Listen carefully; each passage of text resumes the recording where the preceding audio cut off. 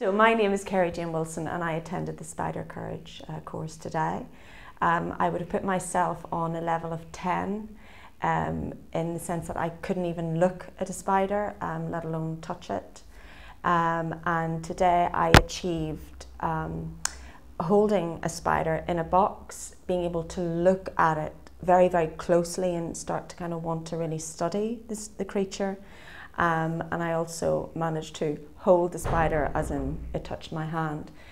For me, that's a massive achievement.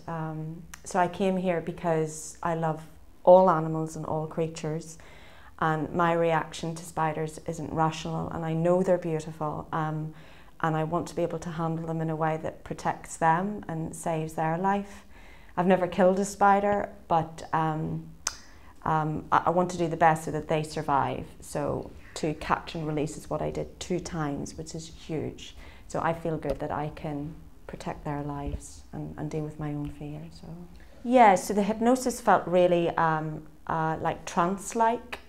I felt very, very relaxed about it, and being able to revisit occasions in my life where I've interacted in a very negative way with spiders, to kind of go back and to kind of upcycle that to something more positive, that felt really, really good. And then being able to talk about my experience of spiders with other people so that you know you're not alone. That was very helpful. And then what really helped was being able to liken spiders to my little dog, Django, the pug, to see them as cute, see them as fascinating, to see them as creatures of beauty, rather than these mysterious, you know, scary beings. So, you know, I can obviously only speak for myself, but I know that my fear was totally irrational, and I've wasted money over it. I've wasted certainly time over my fear.